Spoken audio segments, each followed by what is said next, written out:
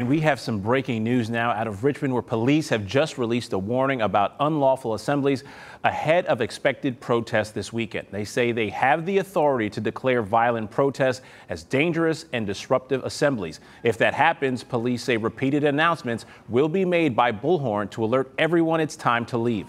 Officers say they have the right to arrest those who refuse to disperse, as well as exposing protesters to chemical agents.